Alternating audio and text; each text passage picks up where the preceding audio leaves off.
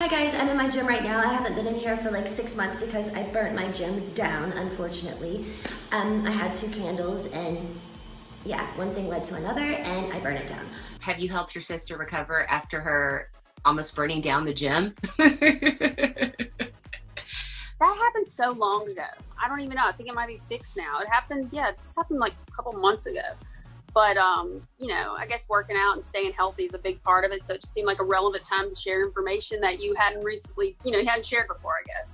Yeah, well, it definitely resonated with me how my mom's always like, blow those candles out when you leave the room. I was like, okay, We don't like candles in our house because I'm not good with candles. My husband had an incident with a candle in college where it like burnt down his house or something. So literally we just decided like no candles. So I think that we can prevent any future fires.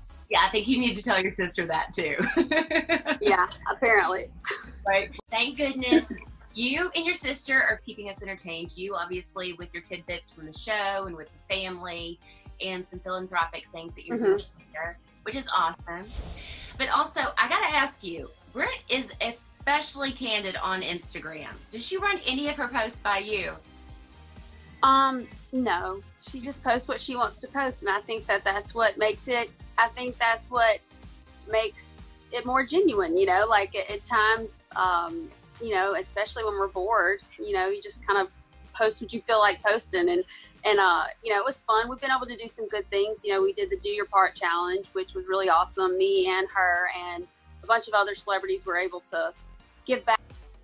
When this all first went down, nobody really knew, or we still don't really know what to expect from day to day. So when it first happened, we all kind of thought a week or two was going to be what was, expected. We weren't really sure.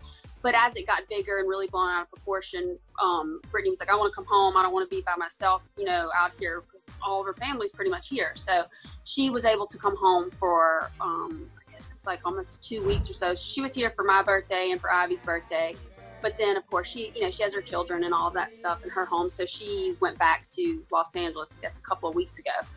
But again, I think she went back with the intentions of like, this was only going to be another week or so. And then they added on more time. So we're all just trying to abide by the rules and do what we're supposed to do. And having our family has been the biggest blessing too.